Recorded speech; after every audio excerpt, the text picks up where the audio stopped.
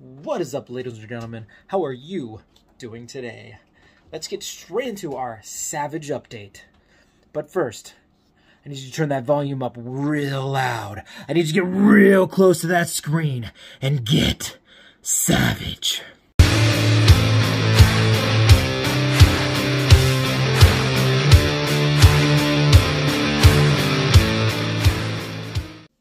First thing on the agenda.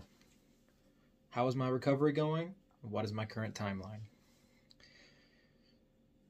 So right now, I think I have some of the, what I would consider the best news is I am now cleanly walking without a problem.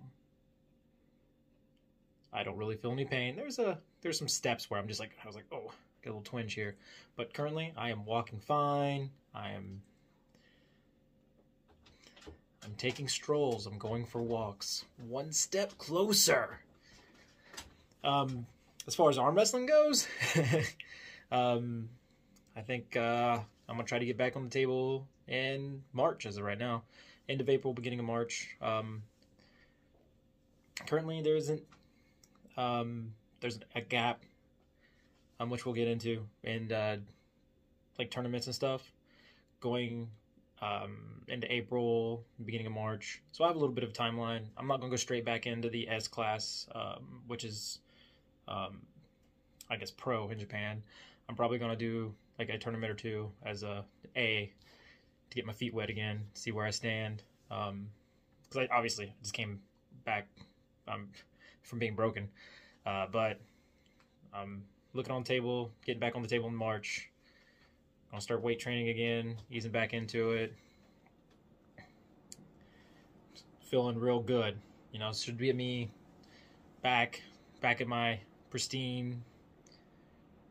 Probably a month or two after that, I'll be hopefully back to 100% if all things go, you know, perfect. Still got a little bit of, gotta keep an eye on the disc, make sure everything stays healthy there. Now, tournaments. Japan tournaments. Boom, got a big one coming up this weekend.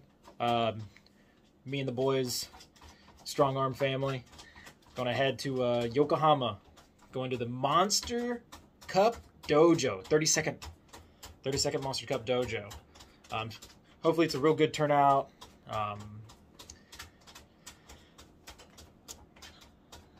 Definitely gonna do a lot of recording, catch some of the after pulls, do my best not to feel froggy and grip up with somebody, because I'm real antsy. You know, I really want to get in there and get savage on the table. You know, getting those hooks, hitting that top roll real hard. Whew. But yeah, looks like really excited about that. Should be a really good turnout. It is Sunday, so I probably won't be able to drop the vid until Monday, Tuesday evening, based off how much editing I'm going to do, because I'm going to get a lot of footage. It's going to be a whole lot. I'm going to get some, most recently I've just been getting like what's going on the table, but I think I'm going to try to get some background footage, let you see like how they're scoring it, how the refs are looking at it, how the tables are set up, a little bit more into the brackets. You know, I'm trying to give you a piece of what I'm seeing out here as an American arm wrestling in Japan. Some of my experiences, what I see, you know, the in and out, the ins and outs. Now, let's get into these handles, right? So I got some handles that came in because recently I was thinking, I put out a lot of content of showing what Japan is like as an American arm wrestler. But I thought, like, why don't I bring some of North American arm wrestling that they don't see a lot of to Japan? And when I think of, like, training and everything and handles in North America, I think of three big names, three big companies. I think Arm Assassin Strength Shop, I think Country Crush, and I think EAC. So I got in touch with my boy Lucas Raymond, see what I could do about getting a couple handles.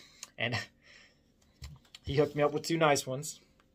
Not really going to say what they are, just in case somebody's out there watching on the team that might start trying to do a little bit of research, so you can figure out like how the handle actually works before I bring it to them. Because I'm going to bring it out, I'm going to let them go to town. I'm not really going to show them at first. I'm just going to let them feel it and see if they could do it correctly. The surprise portion is the first person who uses the handle correctly to where it's designed to be used for, I'm going to give them that handle. I'm just going to give it to them as a gift of good faith to help them grow and help them get stronger. Because a lot of Japanese arm wrestling, they don't train on weightlifting on the tables. It's more of they spar and they train in a group. So I'm trying to get a little bit of that, you know, that training style into them, help them get stronger, help them develop. And if this is what I can do to help them grow, that's what I'm going to do to help them grow. This is probably just the first of many. I might mix it up and go to some other teams or do something in public. I might even set up some handles and send them out to you guys. But first, we're going to do that. So yeah, I'm going to grab my table. I'm going to grab my pulley system. We're going to drag it out there, set everything up. Probably throw like 25 pounds on, just something to experience. And I'm going to throw this little bad boy on there, you know, and see if how many tries it takes for them to get that handle the way it's supposed to be used. I know there's a lot of the different ways to use it, and I'll show them, and like I'll show like, hey, yeah, this is how you do this, how you do that. But I want that one way that it was designed, and you all know what I'm talking about. Yeah, you do. Well, you guys take it easy. That's my Savage update for today. But you guys remember, stay savage.